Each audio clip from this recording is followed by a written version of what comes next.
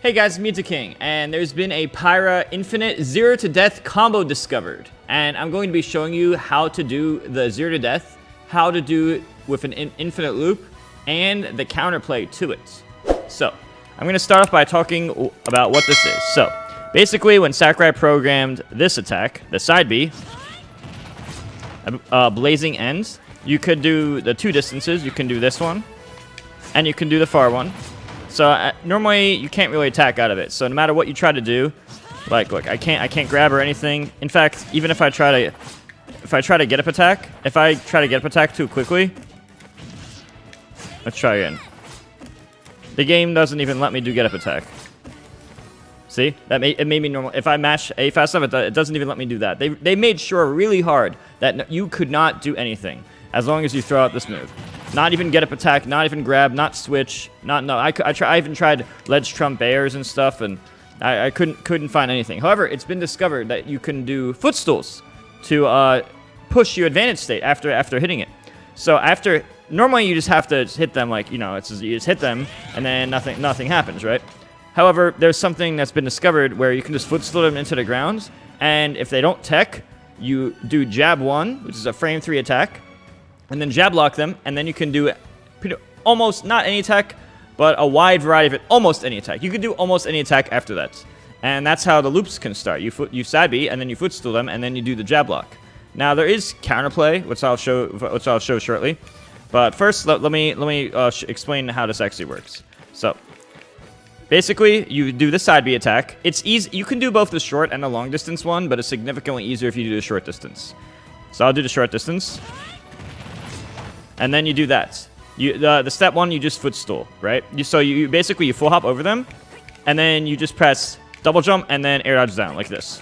Like if I'm just gonna do it on empty air, it looks like this. Now you can air dodge in a variety of directions. You can do a 45-degree down left. You can do straight down, or the optimal one is to do a down, not 45 like this, but like an intermediate one, because you have a lot of angles. It's really easy to do the 45 down left, or down right, because it's a controller notch, and straight down's obviously easy, but a slight angle is actually better because it works against a variety of characters. Against Rob, it doesn't matter too much, but if you were to try this on like say Ike or someone, what would happen is you would not land fast enough with this air dodge, because it's less of a straight angle to the ground, so you need those extra frames, and going straight down randomly, well, not truly random, but it unpredictably sometimes goes on the left or right side of you. But some characters like Rob just almost always just go in front of you, whereas someone like Ike, it's kind of like inconsistent. So it varies on the character. A consistent style is to do a slight air dodge direction. But let me show you what the combo looks like real quick. And then jab.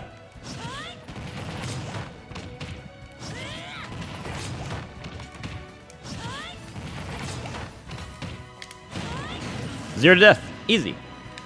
So, basically, how that works, as I said, you do the side B, and then what you do is you full hop over them. And it's kind of like a timing, like a rhythm thing. Like, jump, bam. Right as, like, the last hit's happening, it's just kind of like think of it like music, like a rhythm. And once you do it a bunch of times, it's automatic. So, basically, about the same time it ends, about the same time the blazing end ends, you just press X and the air dodge. So, it's like you full hop, and then X air dodge at the same time, like this. And that's pretty much the basic idea. Now there's more. It gets more complicated than that, because I can actually, how you can reverse area rush. For those that don't know what that is, you run, and then while you're in your turnaround animation, if you jump, you're backwards. That can actually be useful here, and depending on the matchup, it can be useful. So like, let's say Rob was here, and man, I don't get enough damage here. Well, I could. Well, no, not there. Watch this. And I can land behind him, and I can still get the jab, because I still land at the same speed. I'm just instead of doing a full hop approach, it's a running turnaround. You don't have to be running for a little bit, and you have more than enough time to do that. So I can actually loop him back and forth.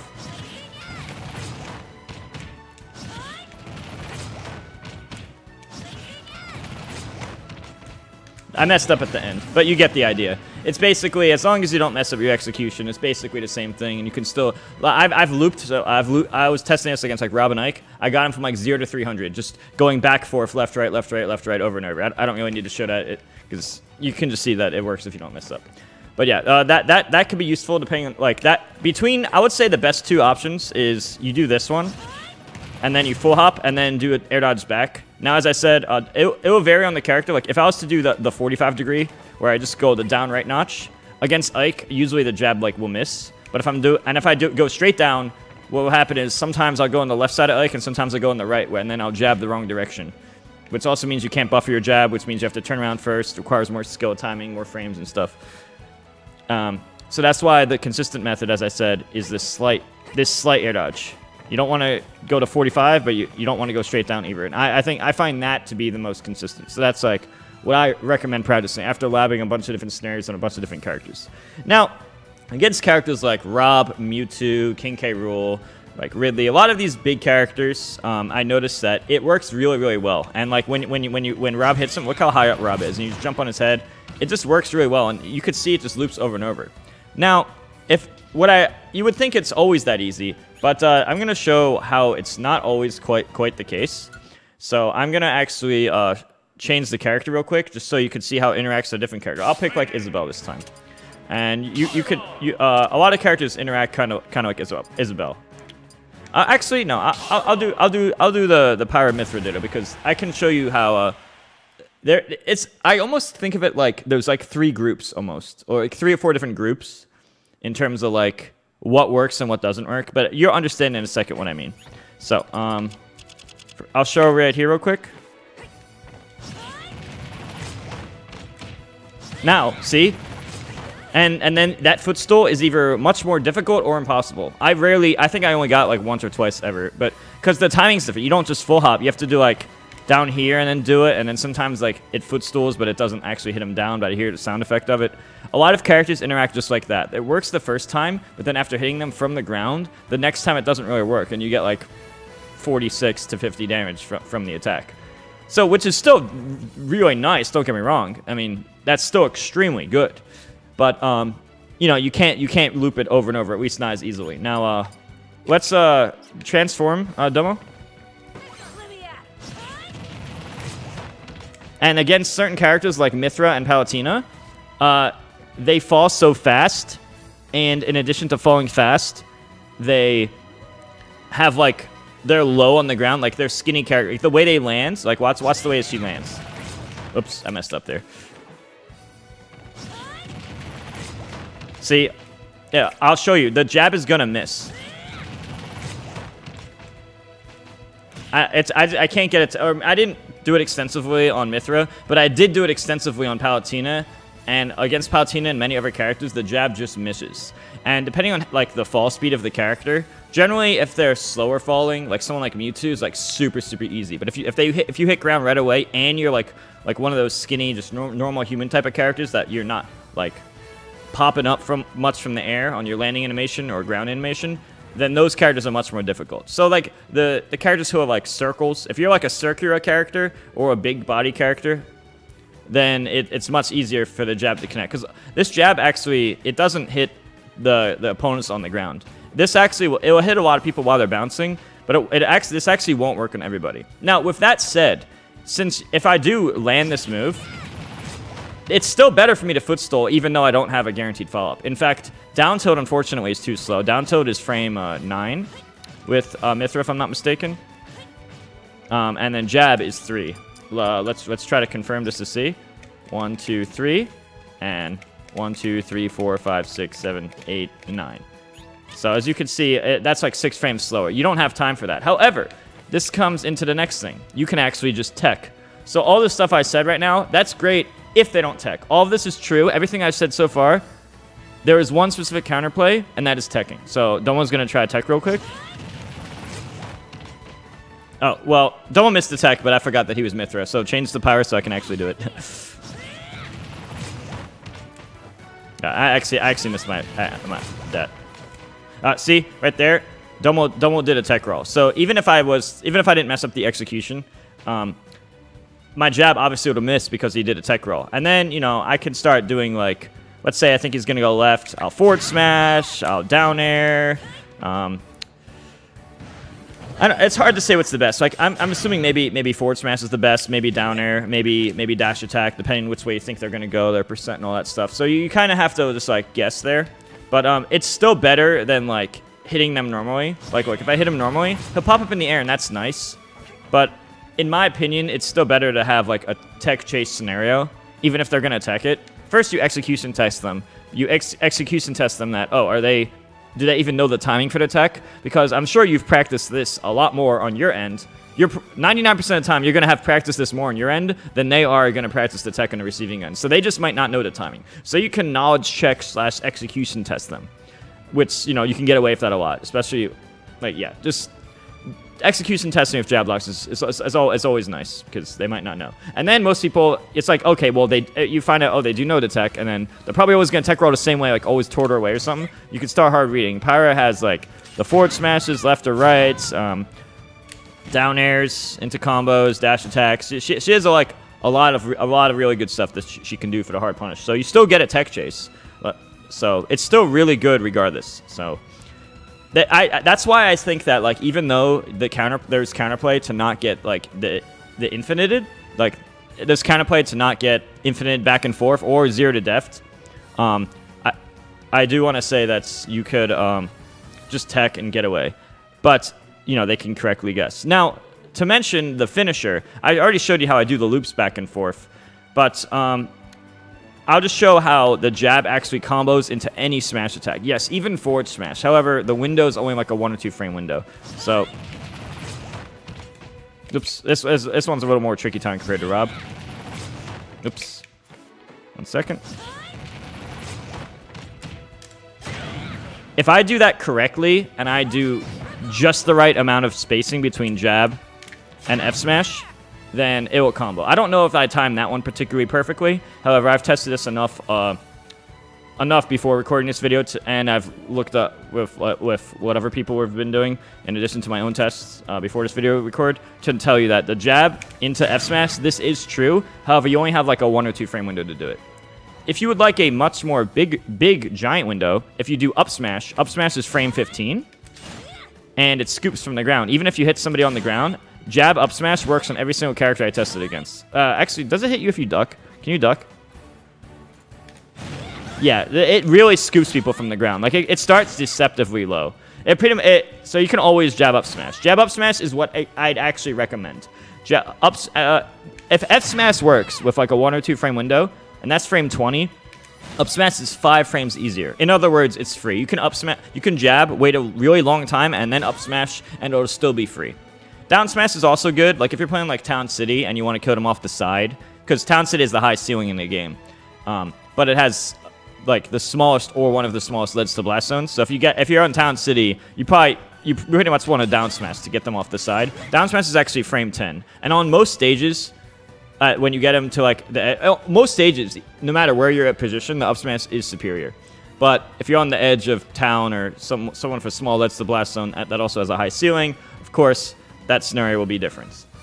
So yeah, the F smash works, but it's difficult. Up smash is what I recommend doing most of the time, and down smash is what I recommend if it's a small leads to blast on stage. Most of the time, I recommend just doing the up smash. Now, up B also works. However, there's no benefit of up B when you can just up smash, or down smash. There's not a scenario where up B is the best option. Now, you can do jab up B, and you can press jab 1 and then hold up B. I guess it's the easier execution, although they can DI left or right, so you'd have to chase them. But now, let me show what happens if I try to do jab and F smash too fast.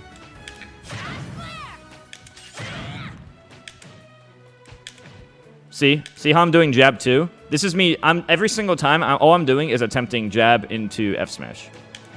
But see, that time I was a little too early. So what happened is it did jab 1, jab 2. And this time I did it more correctly. I waited just the amount of time. You want to wait a certain amount of time, otherwise you do jab into jab 2. Whether you try to down smash, up smash, the game punishes you by making you do jab 2 otherwise. Now jab 2 is not the end of the world, but but jab 2 doesn't have a big window. I think if you actually do jab 2 by accident, you might want to have to like tech chase in other ways, because or like do down tilt or something. I don't know. But generally, you want to leave that gap. But this only matters if you're going for the forward smash, because the forward smash that move kills at like if you get F smashed here, you're probably dead at like 40 before hit, and that's like incredibly strong. So if you wanted to like optimize it and lab it that way, then the forward smash is the optimal one. That is the one. That is the play to learn. So there's that as well. So yeah, this in summary, I do want to mention, I recommend learning this. I got the far one. Oh yeah, let me show the far one real quick before I forget. You see, the far one still works. I didn't do a jab because I was just trying to show the far one, but the far one still works. The short one's easier, and a lot of characters, it happens where you can only get for like 0 to 46 or 0 to 50 because the second rep doesn't work. That happens on like Isabelle and a lot of other characters. And characters like Palutena they fall too fast, and it doesn't work at all. Palutena is strictly a tech chase, for example. Even if you get the footstool, there's no way you can jab them in my experience. So, and then the big characters, it's super easy. You can loop them. You could probably do this on people on like Elite Smash. Like, I want to also mention something actually. If you do it up close, it's like easier, right? But watch, if I do it from here, it varies on the character, but like here, see, it doesn't work as well, or not at all. Because look, the beginning part actually puts them up, see? If it does work, it's a different timing. But look, if I'm close when I do it... Oh, that actually glitched. But look, see if I'm really close, it puts them on the fire wheel, basically. So, putting them on the fire wheel by being close, that's basically what you gotta do. And there's also things like this, like... If you do it from, like, the ledge or down here, you can actually get it. Well, I did it slow then. But, if you do it too low, see, like, when it's inside the stage, you see how you heard the footstool effect, but it didn't actually work. It's kind of unfortunate, because I kind of wanted to do this to people online. But then, like, you see it's, Actually, let me see. I'm not sure. This might be too difficult.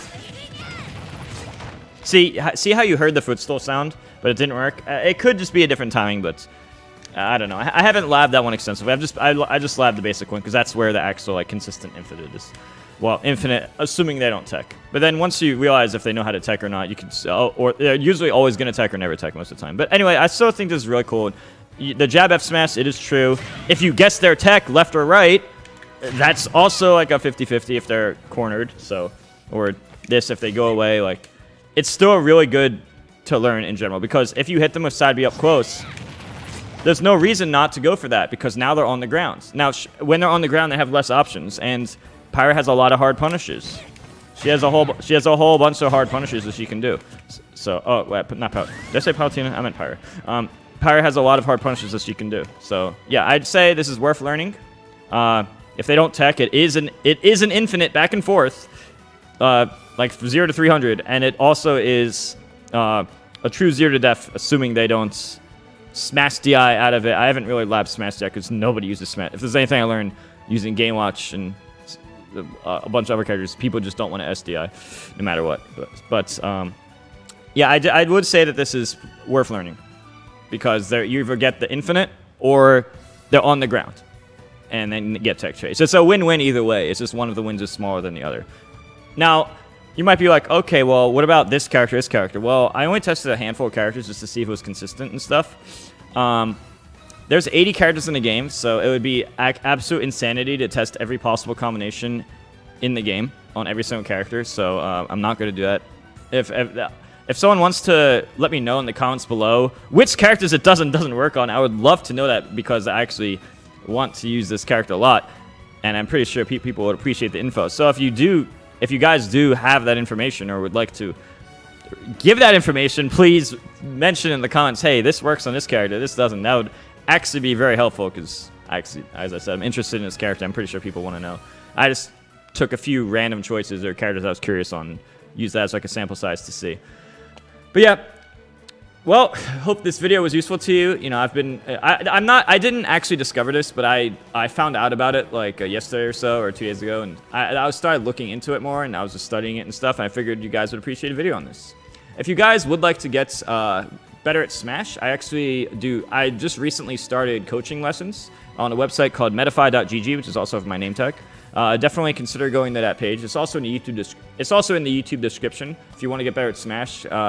I've helped MK Leo and tons of other people to get much better at the game. Just ask them. Speaking about Leo, also does coaching. He's trying to get more clients as well. So if you're interested in that, we can both help you get a lot better.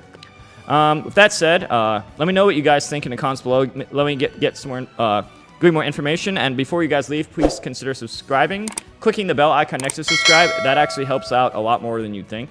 Check the YouTube description. And with that said, I don't want to keep you too long. I'll see you guys next video.